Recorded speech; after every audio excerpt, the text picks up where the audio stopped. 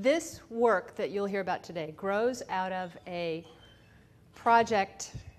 It's kind of a classic piece of anthropological research in that I started with a question that, as Joel said, it has to do with waste and garbage, but it's specifically about the labors associated with garbage.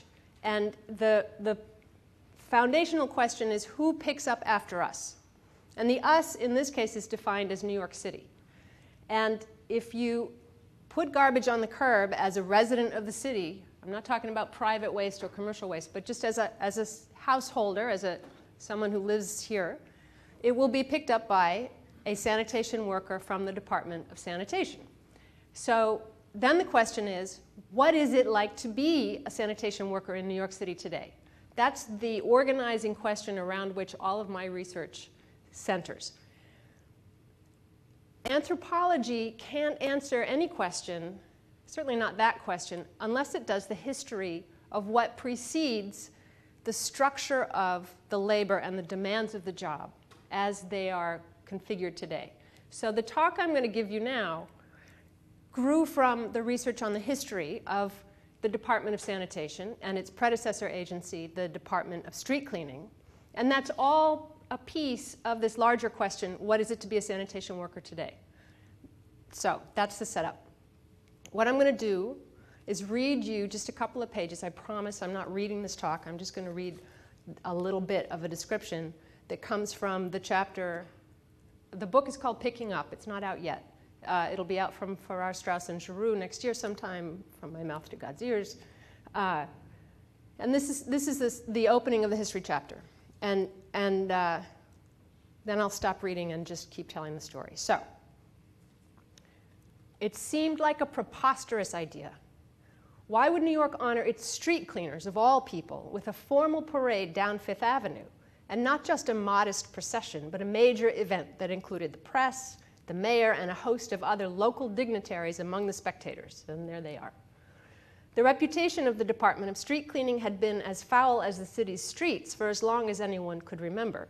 By the late 19th century, New York was infamous for its squalid thoroughfares. A significant portion of the department's perpetually ballooning budget found its way into the pockets of local power brokers, while sweepers and carters gave their bosses and ward captains regular kickbacks. Citizen complaints about such shenanigans were met with winks from insider politicos, or with shrugs from resigned observers, while the deplorable streets became a national scandal. But there they were on the sun-filled afternoon of May 26, 1896, the entire street cleaning workforce, more than 2,000 strong, in their startling white uniforms. Some marched in tight formation. Others were at the reins of ash and hose carts drawn by gleaming horses. The animals looked so fine that they seemed fit for private carriages, not for lowly rubbish wagons. Interspersed throughout the parade were 10 marching bands to rouse the onlookers' spirits and to keep the men in step. By the spring of 1896, New Yorkers could see, smell, and walk through what must have felt like a city reborn. Streets were no longer buried from curb to curb with shin-high piles of moldering vegetable rinds and lousy wood shavings and festering oyster shells and oozing fish bones and stuffing popped mattresses and staved-in furniture and fluttering rags and overflowing barrels of ash and heaps upon heaps upon heaps of horse manure marinated in millions of gallons of horse urine, all mashed into shifting berms and ruts by passing carriages, wagons, and omnibuses. Pedestrians no longer had to say their prayers and trust their luck just to cross an avenue after untended snow lay in gutters long enough to turn into a stinking, slippery glop. Householders no longer had to keep their windows clamped shut all day, even in the worst heat of summer, to guard against the putrid dust that billowed from the streets. In the rain, that dust morphed into a mud with a nauseating smell. God help the man or woman who found it adhered to shoe soles or skirt hems. The stench permeated forever anything it touched. Instead of these many horrors, New Yorkers witnessed men in white uniforms actually sweeping the streets. All the streets, not just those of the wealthy, several times in a single day, with carts following just behind to collect the piles. They saw ash barrels emptied with on-the-clock regularity. Crisp curb lines and elegantly laid paving stones revealed themselves after decades beneath muck. The crowd on some blocks was 7 or 8 people deep. Nearly everyone that stood on the curbstones had some friend in the procession. These particular parade goers had reason to be proud. Their spruced up sons, husbands, and brothers had accomplished a Herculean task. Onlookers who greeted the men with catcalls and raspberries at the start of the parade soon realized that their scorn was outdated. When the marchers that day heard those initial jeers turn to cheers, they understood why. Because of them, New York's streets were cleaned for the first time in memory. So then the question becomes, how did it get so bad? And to answer that, you kind of have to go back to the Dutch. So what I'm going to do in this talk is something you're never supposed to do in a talk, which is I'm going to hit you with a whole lot of stuff. It's going to be a sort of a mad dash through 300 years of history. And some of it will stick, and some of it won't. But what I hope you'll take away is a sense of the scope and shape and many, many facets that contributed to the crisis that those pictures revealed. So, the Dutch arrived in the 1620s. Peter Stuyvesant came in 1647, the most famous of the Director Generals, to rule the colony. And among his early challenges was controlling the pigs, who kept tearing up his garden. Enraged him. He might have taken some comfort in knowing that this would be a problem on the streets of New York well into the 19th century. Charles Dickens wrote about this, of pigs bowling over well-dressed ladies on Lower Broadway. He also had the wherewithal to call for a colony-wide day of fasting and prayer when whooping cough and smallpox terrified the colonists. It was picking off children, and it seemed it was a real threat. And so, of course, he responded as one would in the 17th century. He told them that this was a curse from God for being sinful. And so everyone prayed and fasted and hoped that they would get better. He also passed the first street cleaning laws ever in this part of the world. In 1657, it was forbidden to throw any rubbish, filth, oyster shells, dead animals, or anything like it anywhere on the streets. He also had people sweeping in front of their stoops. It was mandated that this be once a week and that they load the carts that came by on Saturdays, and that they dump their night soil, that's the chamber pot contents, in specially designated areas at specially designated times of day. You were not supposed to dump in the canals, and this, the pointer. Amanda, do I have the pointer? That's okay. The common ditch, that's Broad Street today, and this is another canal called, and now it's Beaver Street. You were expressly forbidden from using this for dumping, but it was a very convenient place to throw your garbage. And so they would have it cleaned out on a night and show up in the morning and have it full of dead animals and the contents of chamber pots and all kinds of horrible, stinky stuff. So it's the beginning of the approach of petitioning God, passing laws, and trying to organize labor. And this trio of responses to public waste was basically the pattern for the next while. So the British took over peacefully in 1664. Lovely set of stories behind that I won't bore you with today. They strengthened the same laws that Stuyvesant had put in place about sweeping your stoops and where you could and couldn't throw away your garbage. They paved some streets. They filled in those awful canals. They asked nuisance industries, slaughterhouses, tanneries, those kinds of businesses to go to the collect pond. And the collect pond we'll talk about a little bit, the freshwater pond. It was a source of water for much of the settlement for many decades, but that became a source of problems later on. The city looked like it was doing fine. This is the Costello Plan. This is in the 1660s. This is also in the early 1660s, right before the British arrived.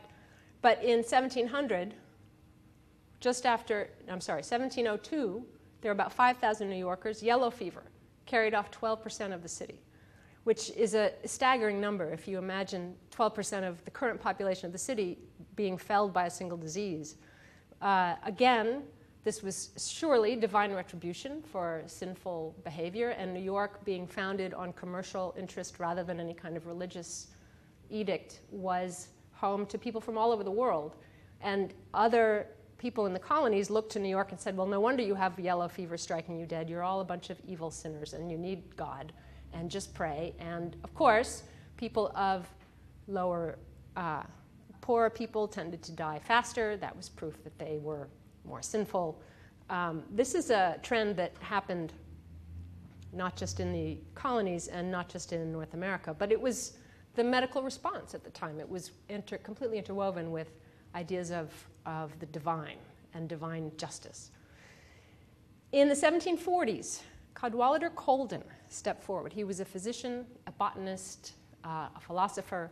He did a survey of the town, and he discovered that instances of disease tended to happen in greater number where there was greater public filth, where garbage was left, where damp cellars were left to fester, where tanneries and slaughterhouses and candlers and other industries let their effluent out into the environment. People living near or in those kinds of places got sicker more often and died in greater numbers. He published a treatise, and because of his work and because he was a man of some influence in the day, laws were passed that were sort of proto-zoning laws. It forbade the nuisance industries from situating themselves too close to residential neighborhoods. Slips were dredged or filled. Night soil and sweeping regulations were strengthened and enforced with some vigor for the first time. Meat and fish markets were moved, and laws were put in place to govern the quality of the meat and fish that could be sold. This worked. The next time that there were diseases that swept through, they killed fewer people. And the city was pleased to see that they had some effect. But as time passed and as industries and stables and breweries wanted to build where they wanted to build, and this was, of course, a town of commerce first, those laws were let slip, and people were not as concerned with them as when Cadwallader Colden had proposed the measures that were then followed. The Collect Pond it was one of the most beautiful places on the island of Manhattan when Europeans first arrived. It was about 70 feet deep, covered about 5 square acres in today's measures. It was, people bathed there and pulled cooking and drinking water from it. They went boating there. But it also was a convenient place to dump, you name it. So by the late 18th century, it was becoming not the kind of place you necessarily wanted to use for water. And water all over the city was becoming a crisis. There just weren't enough sources of deep, fresh water to fill wells.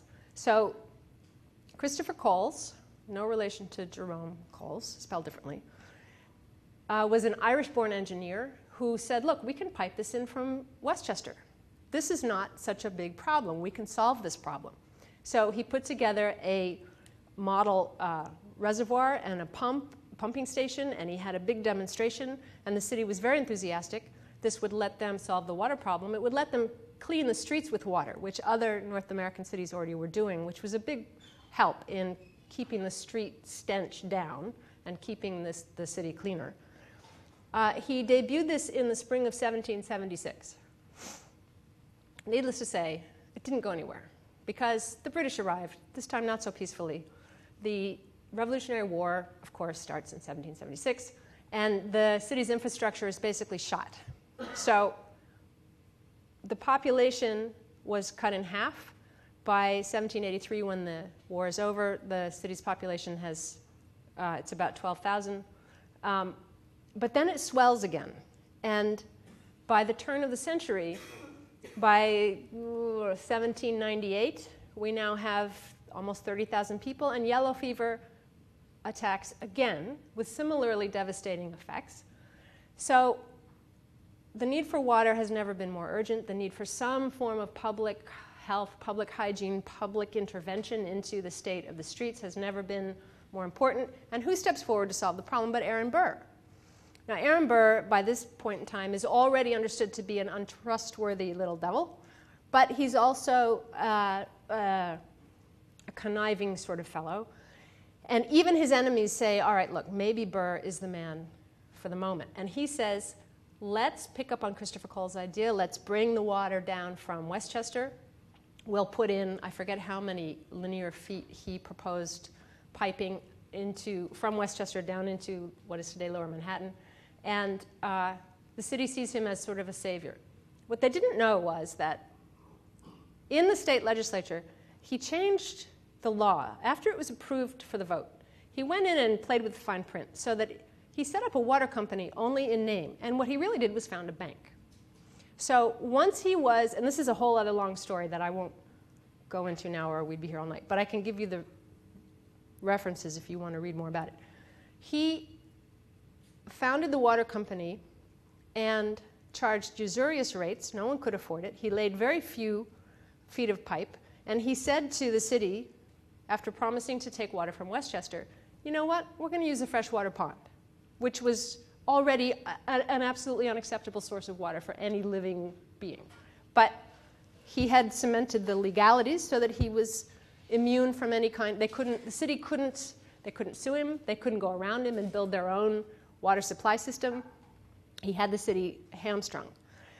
This was he did build a little reservoir. This was downtown. And on Coente's Slip in lower Manhattan, they've dug up some of the few feet of wooden pipes that were laid by the Manhattan Water Company. But basically, this is the collect pond in 1798. It looks bucolic, but it was not a usable source of water. He made lots of money. The Manhattan Water Company became a little bank called J.P. Morgan Chase.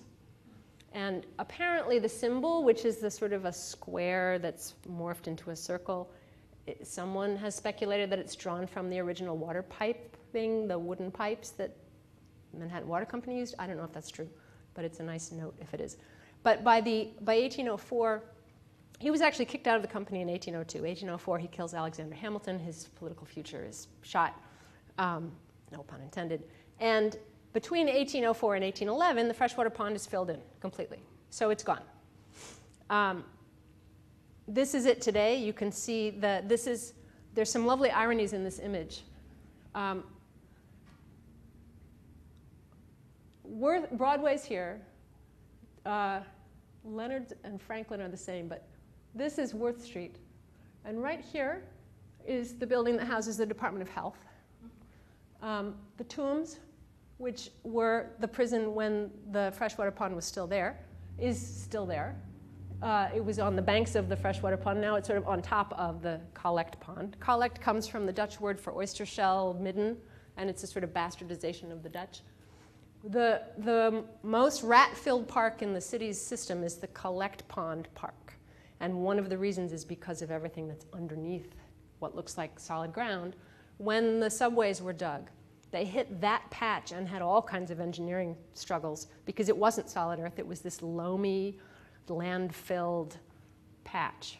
When you go down there and you sort of close your eyes and try to feel it, you can actually. So the city is at the start of the 19th century with not enough water. It's stuffed into the bottom of Manhattan Island here. That's a map of the original waterways of the island of Manhattan by Egbert Wiely, an engineer who wanted the contract to build Central Park, but he lost to that upstart, Frederick Olmsted. Such a shame, said Wiely. That's another story. So the city realized it was growing too fast and needed to expand. So it set out to do what is become known as the commissioner's plan or the grid plan. They surveyed the entire island and they came up with a plan to put the grid on top of the topography as it is today without any regard for hills, vales, valleys, streams, marshes, nothing. They just sort of rolled. It's sort of an urban planning hubris that I don't think you could get away with today, but that in the early 19th century was understood to be an engineering miracle. The brains behind that was DeWitt Clinton, who was mayor many times and governor many times. He also was the brains behind the Erie Canal. Now, two things coincided here. The grid plan let the city grow north faster than it had before. And the Erie Canal, which connected the Hudson with Lake Erie, let a ton of flour move. Instead of 3 weeks for $100, it would take 6 days for $6 to travel the same distance. So commerce suddenly exploded. The city was already the country's largest port by 1797, but once the Erie Canal was in place, I can't imagine what it must have been like to live here then, because the population was doubling every 10 years, doubling, so that you had many, many, many more people. Yes, you had the grid plan so that people the city's being built out as it grows, but not quite fast enough to keep up with all the newcomers. So among the many problems you have are horrific sewage issues, street waste, garbage, public litter, that kind of thing, and this water crisis, right? So people are stuffed into, this is Rag Pickers Alley on what is now Little Italy. Particularly the poor are absolutely jammed into living quarters that are increasingly impossible. Two things happen. Remember, Aaron Burr's company still has the city locked. There's no water, right? But two things happen. 1832. One little factoid that I find absolutely charming. Wrong word. Memorable. In 1832, New York City smelled so bad, sailors knew 6 miles out where they were on the eastern seaboard. You didn't have to show them a chart. They just put their noses in the air and they would know that they were coming into New York. Okay? So we are a national embarrassment, but we're booming. Except cholera makes North American landfall in Canada in June of 1832. By late June, it's come to New York. Keep in mind, New York hears about this and locks down. They don't allow any merchants from Canada into the city. No one is allowed within 1.5 miles of the city's borders. All ships coming into the harbor are quarantined. Nonetheless, cholera arrives. By late July, there were 100 cases a day. Cholera, as you know, is among its most terrifying facets. It's extremely fast. There were stories of women sitting at their dressing tables in the morning and their coffins in the evening. It's violent, and it's, of course, they didn't understand its vectors then. They didn't know how it was happening. So once again, God is punishing all these newcomers who are different languages and different colors and different cultures, and they were the ones stuffed most miserably into the slums, especially 5 Points, built on the filled-in freshwater pond. 5 Points of the movie fame and of the novels and that was built right over what had been the freshwater pond, because that land was terrible. It was subsiding all the time. So it was one of the largest concentrations of the poorest and most recently arrived New Yorkers who died most in highest numbers from cholera. So the upper classes said, well, of course, those people would die first. They should die first. God is just sort of doing some social engineering here, and that's how it should be. Except a lot of them skipped town just in case. Maybe God wanted to get them too. I always thought that was a lovely irony. I'm going to judge that you will die of cholera because you're a sinner and I'm not a sinner. But I'm going to go to safety somewhere else. Just, it's a caution. So the death rate would be equivalent to,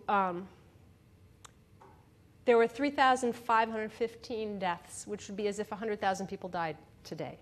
So once again, the city's flattened by this.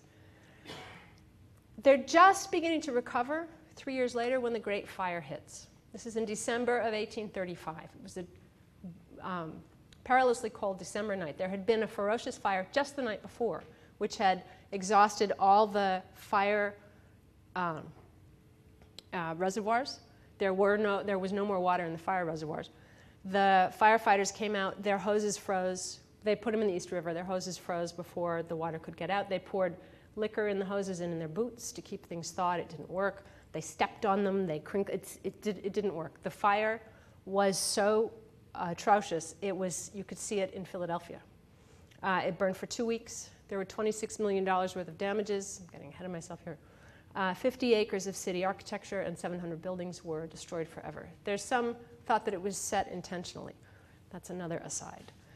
So these two crises, cholera and the fire, finally galvanized the city to say we have to have a real water system. So the Croton system, based on Cole's models from the late 18th century, is finally put in place. And the opening celebrations are tremendous. They have water. Imagine when you're so thirsty, you have to buy your water by the hogshead, lovely old-fashioned measure. It's about 60 gallons. And only the very wealthiest can afford really good water. So you've been raised in New York, you're not particularly wealthy, and you've never actually tasted maybe good, clean, clear, sweet water. And suddenly, not only is it available by piping it in, but they have a fountain in Lower Manhattan where it's shooting 50 feet up in the air. It must have been like some kind of miracle to people living in the city back then.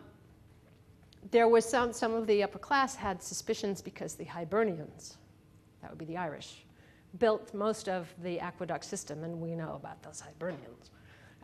George Templeton Strong, who was an upper class diarist at the time, said that a friend dared to drink some of the Croton water and was in dreadful apprehension of breeding bullfrogs inwardly. We take it for granted today, but back then, what an extraordinary feat. So Croton water opens up all kinds of new possibilities for the city, including making life for the very poorest even worse, because the city built a system for bringing the water in, but it didn't build a system for taking the water out. So you now have gallons and gallons, hundreds of thousands of gallons of water flowing through homes and water closets and all kinds of systems of cleansing the body, and it's going out into the street, it's going out into the gutter, it's going out directly into the river maybe, but people who lived in some of the basement apartments and some of the buildings built on swampy kind of land, suddenly their basements were a lot wetter than they had been, and their own health and well-being continued to decline. So that all kinds of differences in access to public health, basic health, because of class in the city back then. Grissom was a physician. He worked in the 1840s and 50s. He had a revolutionary insight. He said, look, the people who are dying most prolifically of these diseases are not inherently immoral or debauched or somehow worthy of these sorts of awful fates. Their conditions of living bring about the diseases from which they suffer and die. And he proposed building codes. He proposed building a sewage system. He proposed, again, moving those nuisance industries, the slaughterhouses. The street sweeping and garbage system of the city had to be overhauled. And he proposed a health police. He wrote a treatise, 1845, The Sanitary Conditions of the Laboring Population of New York. Those of you who know public health history, if that sounds like Chadwick, excuse me, in London, Edwin Chadwick, the great health reformer and crusader, Grissom was one of his biggest fans on this continent. So, okay. People say Grissom is a visionary, isn't that wonderful, his ideas are great, they're ignored. Politically, nothing happens. Except some of the upper echelon of the city says, well, those lower classes, they're getting kind of rambunctious. They need an outlet. They need a green space. They need a place to go to recreate. Let's build them a park. That'll keep us a little safer. That'll give them a space. A great city should have a great park. So Central Park is proposed and built. And it should be a marvelous boon to the city, except that it costs a nickel to get there if you're going to take public transportation, and a nickel is an awful big portion of a working man's wages, so it doesn't actually do much for the working classes. And by 1860, the death rate in New York from preventable diseases, 1 out of 36 adults was dying of preventable diseases, one of the highest death rates in the world, despite the fact of the park. 1863, the war is in full swing. The draft riots are unleashed across the city. Some of you know about this. There's a marvelous novel called Paradise Alley, which is an account of these 4 days in July of 1863, when Irish, largely Irish, mobs go ballistic at the thought that they are going to be drafted for $300, or they can get out of it for $300 a man to go fight in the war. And they don't want to go fight in the war. But $300 is a year's wage or more, so they can't buy their way out. So they revolt. They lynch people, they burn people alive, they shatter businesses and homes, and it's a horrific moment in the city's history. The city then catches its breath when this is all over and says, okay, these teeming masses are beginning to not just get rambunctious, but they're actually downright dangerous. We really have to do something to help improve their living conditions, to help improve their overall lifespan, to help give them a better future. But Tammany is in control of city government by then with a very firm hand. This is Boss Tweed.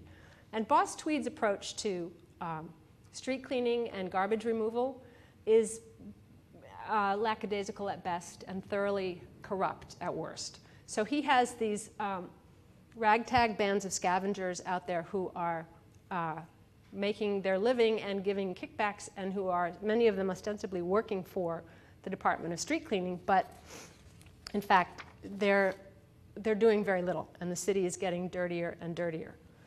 1874, the city comptroller steps in and says, look, this is ridiculous. We can't have street cleaning done so badly. The Department of Street Cleaning should be its own entity.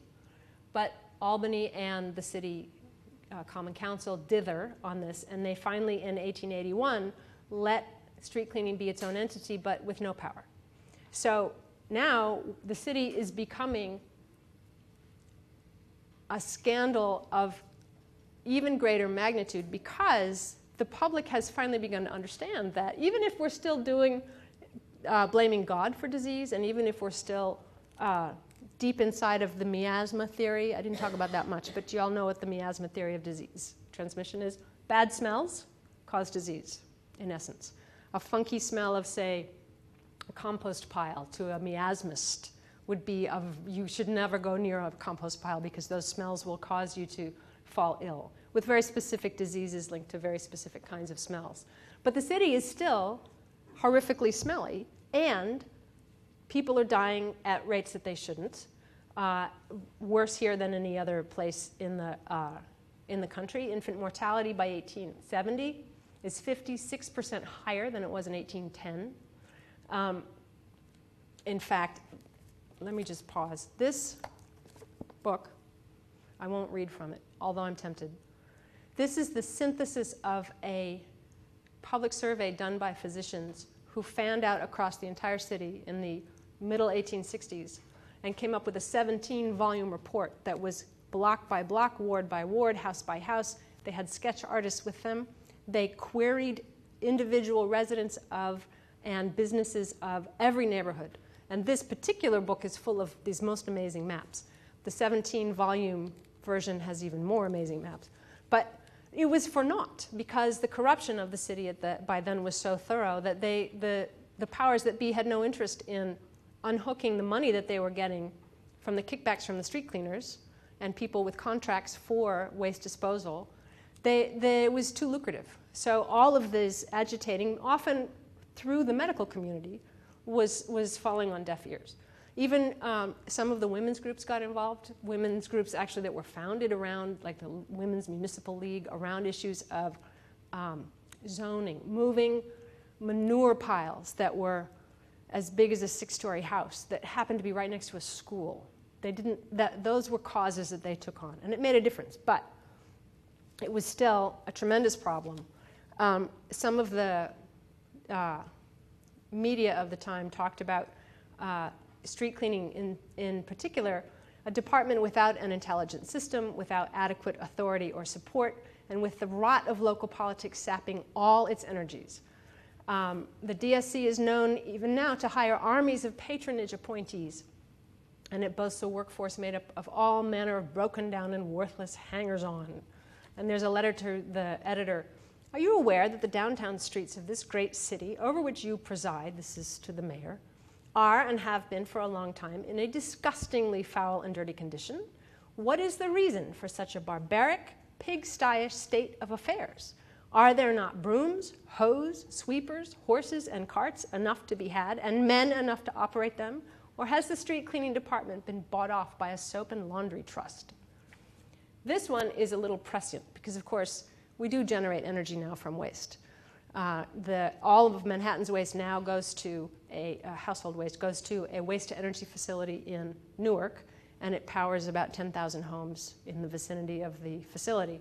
It doesn't look like that, though. This is a charming one that, again, points to people understand that public health, that street cleaning has a lot to do with disease, the spreading of disease. And this series of cartoons harkens back to it's charmingly tongue-in-cheek. And again, remember I mentioned the pigs, right? Happy thought. We return to the simple ways of our grandfathers, and the streets are cleaned once again, more or less, by the pigs. So, among the many things that unseats Tammany, the scandals are, by today's standards, just staggering. I mean, we hear about political scandals today, and they're shocking and discouraging, but ain't nothing like it was when Tammany was in power. 1894, the Lexow Commission reveals police graft and corruption of hundreds and hundreds of police officers throughout the city were on the books of brothels and betting parlors and places where they're supposed to be protecting citizens from these forms of vice, but in fact they're deeply implicated in them. Street cleaning was still underneath the aegis of police. So it's unhooked from police. And Tammany is voted out, and a brand new administration is voted in 1894. Oh, this is a little piece of tourism. If you were a wealthy person in the early 1890s and you wanted to go see how the other half lived, you could. This is on West Broadway in Lower Manhattan, and notice the handkerchiefs. They were scented with violet so that they wouldn't be overwhelmed by the stench from the barrels. But notice there's somebody working over there, right? I mean, this is not just, there's a scavenger over there. So this kind of condition helped bring down an entire political regime. And Strong appointed, he asked Teddy Roosevelt to be commissioner of street cleaning, and Roosevelt said no way. So he let Roosevelt become commissioner of the police department. And he put a sanitary engineer named Colonel George Waring into street cleaning. Waring did a couple things. He took this lot and he turned it into this lot. He put those parades together. He put them in those white uniforms. Ridiculous, right? You're out picking up ashes and dead animals and Lord knows what off the streets of the city, and you're wearing white? Well, white already connoted medical authority. The helmets were the same as what the police of the day wore. And it's a whole lot harder to sneak into the pub for a quick pint when you're dressed like that. So there was also the element of surveillance. He put a very strict military hierarchy in place with absolute direct accountability of foremen and superintendents for the work that their men were supposed to do along very defined routes that had very clear goals that they were to reach each day. He made sure that the animals that pulled the carts were up to the job. And he got some of the finest horse stock. I don't know what breeds were ideal for pulling the weights and doing the work that these horses had to do, but huge scandals behind street cleaning about horses being condemned, sold to the rendering plant, and then the rendering plant would sell them back to the city. So they were condemned and sold for $2, and then were sold back to the city for $5 a head. So he ended all of that. He had first-class veterinary care for the horses. The men themselves were understood to be responsible in ways that they had never been before. He even took what was a thriving informal scavenging class or operation and turned it into the nation's first recycling effort. He had people put 3 different kinds of barrels on the curb, and the ashes, the things that could be burned for energy, and the things that could be used for compost were all separated. He invited technological innovations. This is a street sweeper from 1896. And through his work and through his men, he turned things like this into this. You've seen all of the negatives so far, but I'm now going to show you the afters. That's the same place.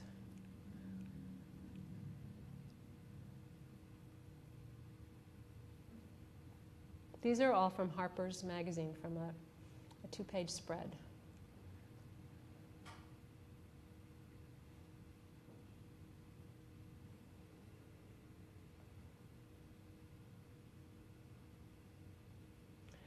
After he was gone, the city reverted to what it had been because Tammany found itself back in control.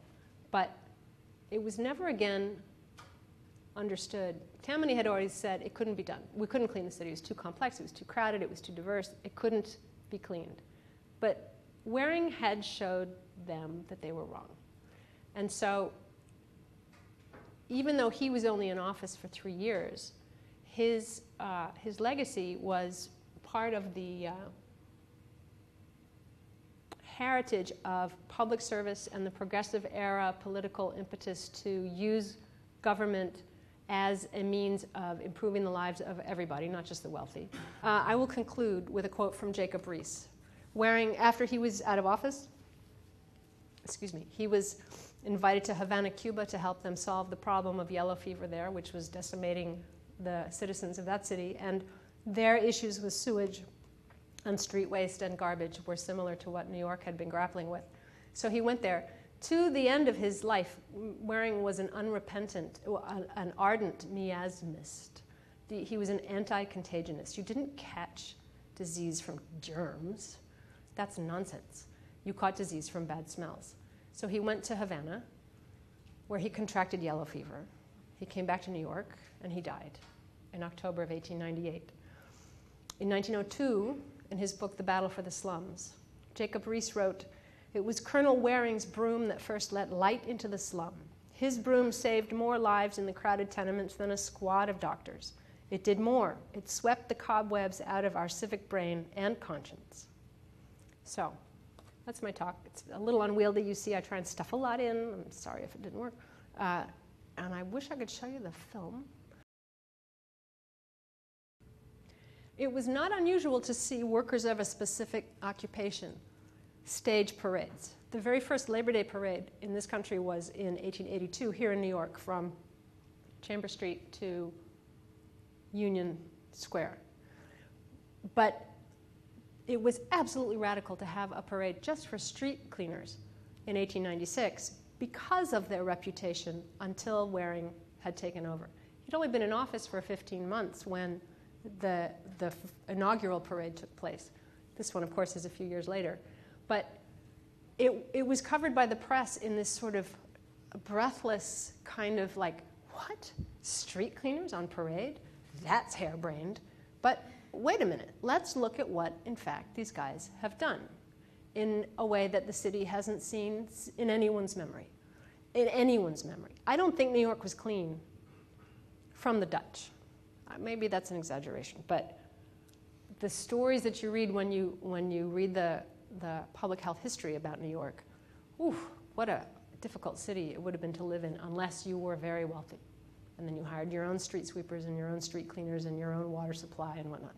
But for the rest of us, until these guys came along, it's a difficult town.